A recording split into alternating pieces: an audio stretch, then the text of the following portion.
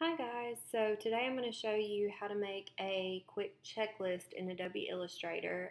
I prefer to use Adobe Illustrator for pretty much all of my planner printables because it's just really easy to create checkboxes and tables and all kinds of stuff for printables.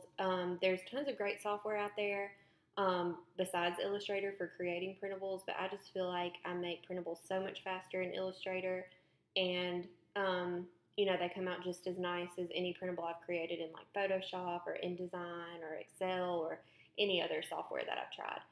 So that's why I'm showing you Illustrator. And also, full disclosure, if it's a little bit echoey, it's because I'm hiding in my bathroom to make this tutorial. If my husband heard me making the tutorial, he would make fun of me and I would not be able to make it through this without laughing. So that's why you might hear a little bit of an echo. But anyway, let's get started. So we want to click Create New, and I'm going to make this letter size with a 1/2 inch bleed, and click Create. And most checklists have some sort of header, like if you want to do a day of the week, or if you want to label it tasks or priorities or goals or just whatever is relevant to whatever kind of printable you're making. So I'm going to make this like a weekly spread with checklists under each day of the week. So I'm going to start with Monday. And to make the header, I select my text tool. And I'm going to use this script called Pop It and Pinch script that I downloaded from Creative Market probably about a week or two ago. And I've just been really obsessed with it ever since. I've used it for so many things, and I'm going to continue using it for this tutorial. And I've typed Monday. Let me close this color guide. Okay, so there's my header. And now I want to make a few checkboxes underneath it. So to do that, I select my rectangle tool. And I just click on the screen. And I like to keep my checkboxes about 1/4 inch by 1/4 inch just because I like the look of that. They're a little bit bigger, and I just like the style of bigger checkboxes. But sometimes I make them about 0.15 by 0.15, just depending on whatever style I'm going for. I always recommend after you make a couple of checkboxes and lines to do a little test print to make sure that you're happy with the size of your spacing and your checkboxes and all that stuff before you get way too into making the printable and then you print it, and if there's anything you want to change, it's just harder to change once you've pretty much done everything. So anyway, I'm going to enter my checkbox into the document. And right now it's just filled in black. So in order to change all that, this is what you need to do. For this checkbox, I want the inside of the checkbox to be white. So I'm going to select it, and then I'm going to come over here to my fill area, kind of, or menu or whatever. And I want the inside of the checkbox to be white. So I have the hex code memorized for white. If you don't know what it is, it's just 6 Fs. It's pretty easy to remember. And then select OK. And once I've done that, you'll see you can't even see the checkbox right now because it doesn't have a border. So to give the checkbox a border, you want to select it again, and you'll have a stroke menu. If it's not already popped up on your Illustrator screen, to pull up the stroke menu, you can just go to Window, and then there's all sorts of menus right here that you can open.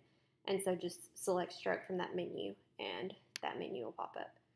So I want to make the stroke about 1 point because I don't want it too obnoxiously thick, but I definitely want it to be visible. So there it is now with a black border, but I'd like to make this border pink. So to do that, I'm going to click on the stroke menu, which is by the fill menu. And again, I've got the hex code memorized for pink.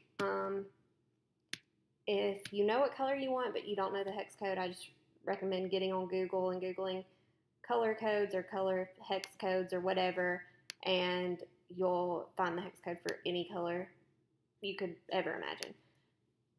And so there is my checkbox, and I'm going to drag that a little bit closer to Monday. Now I want to create a line to write on.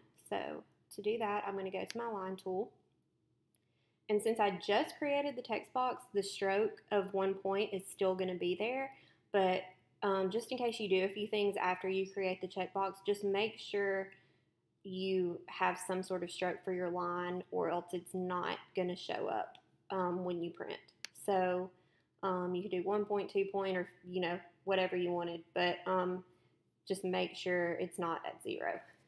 So for this weekly spread, I'm going to do 2 columns, and just keeping in mind that the width of the paper is 8.5 inches, I'm going to make each column about 4 inches to give me just a little bit of space for some margins and for some space in between the columns. So in order to keep the width of the column 4 inches, I need to make the line less than 4 inches, and I also need to keep the size of the text box, or the checkbox, into consideration.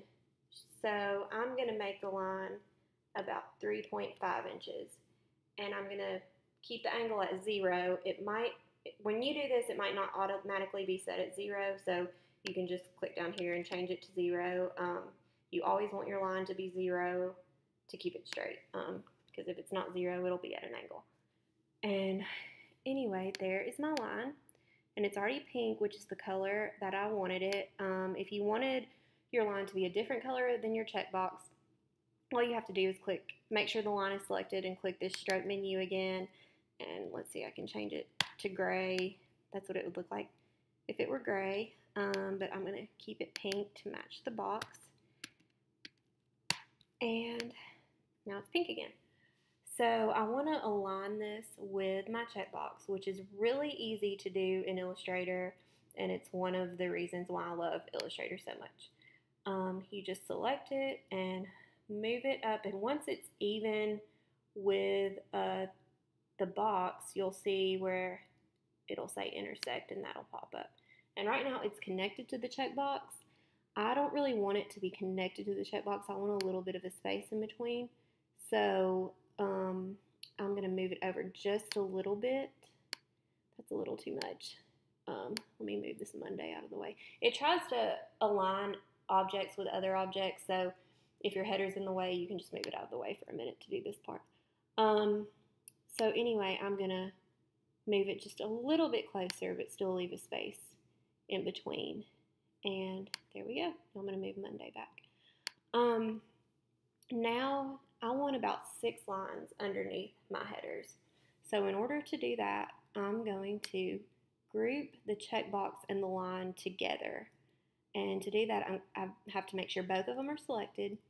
And then I select Object and Group. And now it's grouped together, so when I click the line, it'll also select the checkbox. And now I need to copy this. So in order to do that, I'm going to hold down Alt on my keyboard and drag this checkbox down. And if you want to keep it aligned while you're moving it down, you can select Shift as well, and that'll keep it where you can't move it. And anyway, sorry, I let Shift go. I'm going to move that about right here. And so since I'm going to move it down a little bit more, sorry about that. Since I want 6 lines total, but I only have 2 right now, the easiest way to do that is to use your blend tool to create the additional lines. So to do that, you select your blend tool from your toolbar over here, and make sure that you double click it. If you just click one time, this menu doesn't pop up. And I already have specified steps selected. It usually automatically goes to smooth color, but I've been playing in Illustrator today, so it was on my last setting. But anyway, select specified steps.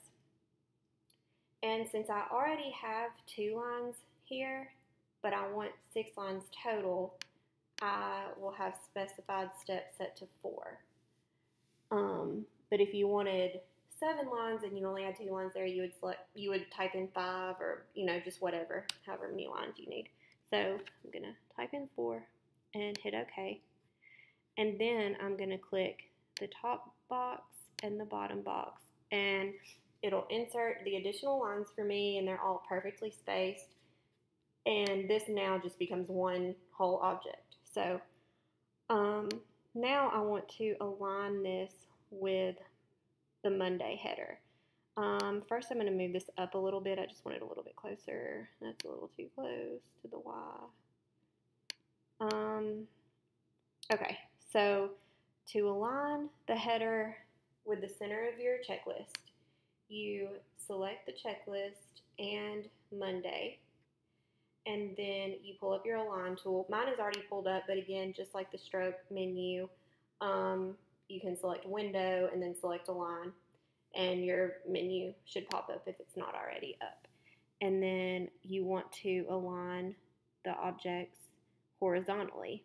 So you'll select that, and now it's all perfectly aligned. And there it is. Pretty much that's how you create a checklist. It's super simple, and I mean, I do this every single day. It's just really, really easy to do.